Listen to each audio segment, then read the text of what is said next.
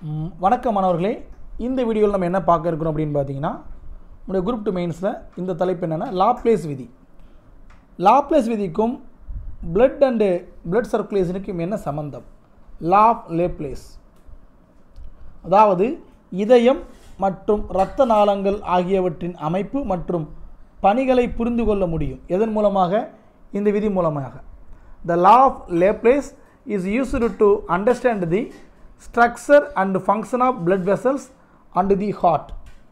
நம்முடைய இதயத்துடைய அமைப்பையும் பணிகளையும் இதை வச்சு புரிஞ்சுக்க முடியுன்றாங்க. எப்படி சார் அப்படின்னா, இந்த விதியில் என்ன சொல்லுது அப்படின்னா, நல்லா கவனிங்க. நம்முடைய இரத்த நாள சுவர் இருக்கு இல்லையா, சுவர், அதனுடைய விறைப்புத்தன்மையை சொல்லுது. ஏன் சார்? அந்த விறைப்புத்தன்மையானது இரத்த அழுத்தத்துக்கும் இரத்த நாளத்துடைய ஆரத்துக்கும் நேர் விகிதத்தில் இருக்கும் சொல்கிறது தான் லாப்லேஸ் விதி.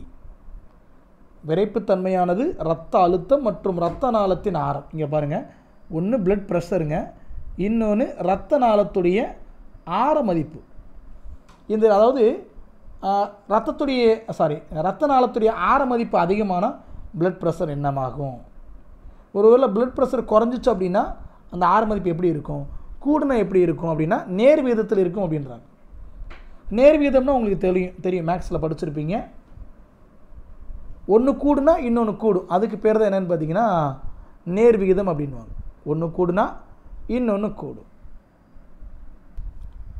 அப்போ இதில் என்ன சொல்ல வராங்க அப்படின்னா, இந்த இரத்த நாள சுவருடைய விறைப்புத்தன்மை பிளட் ப்ரெஷர் கூடுனா அந்த விறைப்புத்தன்மை கூடும், இரத்த நாளத்தினுடைய ஆரம் கூடுனாலும் இந்த விறைப்புத்தன்மை கூடும் அப்படின்னு சொல்கிறாங்க. லாப்லாஸ் லாஸ் ஸ்டேட்ஸ் தட், அந்த விதி என்ன சொல்லுதுன்னா, the tension in the walls of the blood vessel is proportional to the blood pressure and vessel radius. blood pressure vessel radiusக்கு எது ப்ரொபோஷனலாக இருக்குமா? நம்முடைய அந்த tension of the Waals. So இதுதான் பாயிண்ட், இதுதான் விதி. ஸோ இதை நல்லா பார்த்து வச்சுக்கோங்க, ரைட்டுங்களா? ஓகே, அடுத்த பாயிண்ட் பாருங்கள். இரத்த நாள சுவரில் அதிக அழுத்தத்தை எதிர்கொள்ளும் இரத்த குழாய்கள். எந்தெந்த பிளட் வெசல்ஸ் அதிக ப்ரெஷரை தாங்குதோ இரத்த குழாயின் சுவர் குறைவான அழுத்தத்தை எதிர்கொள்ளும் நுண்தமனி சுவரை விட தடித்து காணப்படும். அப்போ தமனிகள் தான் இருக்கிறதுலே பார்த்தீங்கன்னா, தமனிகளில் தான் அதிகமான அழுத்தம் இருக்குன்னு பார்த்துருப்போம். ஏற்கனவே நம்ம தமனிகள் சிறைகள் வேறுபாடுகளில் பார்த்தோம் இல்லையா? ஆழமான பகுதிகளில் ஆர்டரிஸ் இருக்குது. அப்போ அந்த இடத்துல சுவர்கள் எப்படி இருக்கும்? தடிமனாக இருக்கும். எதில் இப்போ சிறைகளில் கம்மி, இரத்த நுண்ணாளங்கள் கேப்லரிஸில் கம்மி அப்படின்னா அதனுடைய திக்னஸ் பார்த்திங்கன்னா கம்மியாக இருக்கும் அப்படின்றாங்க. புரியுதுங்களா? So blood vessels such as ஆர்டா that is subjected to high pressures have திக்கர் Waals then the ஆர்டரியோல்ஸ் that R subjected to low pressures. அவ்வளோதான் லாப்லேஸ் விதி. இதை வச்சுட்டு பாருங்கள், புரியும், ரைட்டுங்களா? இது 6 மார்க் 6 மார்க் கொஸ்டின் கேட்டால் எழுதிடுங்க. இதே மாதிரி இந்த வீடியோவில் இன்னொரு 6 மார்க் பார்க்குறோம், கவனிங்க. இது என்னன்னு பார்த்தீங்கன்னா சுருள் இரத்த நாளங்கள், வெரிகோஸ் வெயின்ஸ் அப்படின்வாங்க. சுருள் இரத்த நாளங்கள் இது ஒரு சில பேருடைய கால்களில் பார்த்துருப்போம். கால்கள் பார்த்து நரம்புகள் எல்லாமே ரொம்பவுமே வெளியில் தள்ளின மாதிரி இருக்கும். அதுக்கு பேர் சுருள் இரத்த நாளங்கள், வெரிகோஸ் வெயின்ஸ் அப்படின்வாங்க. அந்த நோய்க்கு பேர் வெரிகோஸ் அப்படின்வாங்க. சரிங்களா? யார் ஒருத்தவங்க அதிகமாக ஸ்டாண்டிங்லேயே ஒர்க் பண்ணுறாங்களோ, முக்கியமாக சலூன் கடையில் முடி வெட்டுறவங்க, டீ கடையில் டீ போடுற மாஸ்டர்ஸ், ஸோ யார் ரொம்ப ஸ்டாண்டிங்காக இருக்காங்களோ, செக்யூரிட்டி, ஸோ அவங்களுக்கெல்லாம் இந்த மாதிரி பிரச்சனைகள் வருவதற்கு வாய்ப்புகள் இருக்குது. சுருள் இரத்த நாளங்கள் வருவதற்கு வாய்ப்பு இருக்குது, வெரிகோஸ் வெயின்ஸ். ஓகே, இப்போ இதை பற்றி பார்க்க போகிறோம், கவனிங்க. சிரை நாளங்கள், நல்லா கவனிங்க. சிரை நாளங்கள் அதிகமாக விரிவடைவதால் தளர்ந்து போகின்றன. சிரை வெயின்ஸ் ரொம்ப தளர்ந்து போகும், அதுக்கு பேர் வெரிகோஸ் வெயின்ஸ் அப்படின்வாங்க. இதனால் என்ன ஆகும் அப்படின்னா, சிரைகளில் உள்ள வால்வுகள் இரத்தம் இதயத்தை நோக்கி செல்வதை தடுக்கும். ஹார்ட்டுக்கு போகக்கூடிய பிளட் லெவலையே குறைச்சிருன்றாங்க.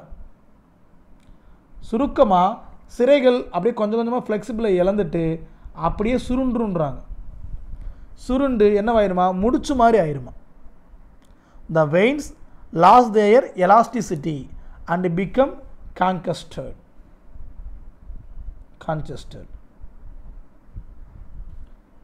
புரியுதுங்களா? பொதுவாக இது எங்கே வரும்னா கால்களில் வருன்றாங்க. பார்த்துருப்பீங்க, நிறைய பேர் பார்த்துருப்பீங்க. அப்படியே நரம்பெல்லாம் வெளியில் தள்ளி இந்த மாதிரி இருக்கும், பார்க்குறதுக்கு ஒரு மாதிரியாக இருக்கும். அதுக்கு ட்ரீட்மெண்ட்லாம் இருக்குது. அப்படியே பார்த்தீங்கன்னா நம்முடைய டாட்டு போடுற மாதிரி அப்படியே என்ன பண்ணுவாங்களா, குத்தி குத்தி குத்தி குத்தி குத்தி உள்ளே அனுப்புவாங்க, எலக்ட்ரிக் ஷாக் கொடுத்து. சரிங்களா? அந்த மாதிரி அந்த ட்ரீட்மெண்ட்டே கொஞ்சம் வித்தியாசமாக தான் இருக்கும். கால்கள், இன்னொன்று மலக்குடல்,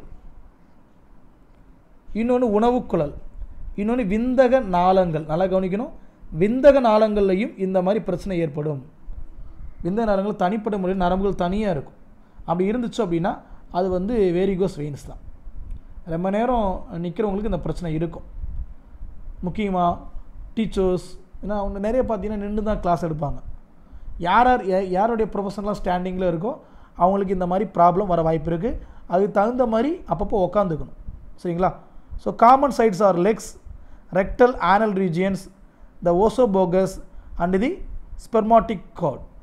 இது எல்லாமே சுருள் ரத்த நாளங்கள் தான், வெரிகோஸ் தான். அதுக்கு போகக்கூடிய அந்த பிளட்டுக்கு, அதாவது சிரைகள் வழியாக போகக்கூடிய பிளட் லெவலை வந்து குறைச்சிறதுனால சிரைகள் தன்னுடைய எலாஸ்டிசிட்டியை இழந்து விடக்கூடிய அந்த பண்புக்கு பேர் தான் சுருள் ரத்த நாளங்கள். மிக முக்கியமான 6 மார்க் கொஸ்டின். இதே மாதிரி இன்னும் 2 6 மார்க் கொஸ்டின் அடுத்த வீடியோவில் பார்ப்போம். தேங்க்யூப்பா.